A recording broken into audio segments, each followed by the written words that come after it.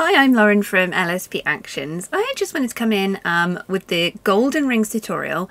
These are much better suited to dark images, but if you wanted to try them on a lighter image, make sure it's at least got some kind of toning in it. And you will see that they show up a lot less on light images, but they can look really nice. Please watch the other tutorials for exact instructions of how to use these. This is more of a demonstration. So let's choose which one we're going to use for this little babe. Beautiful shot by Anna Brandt. How about a fine sparkle?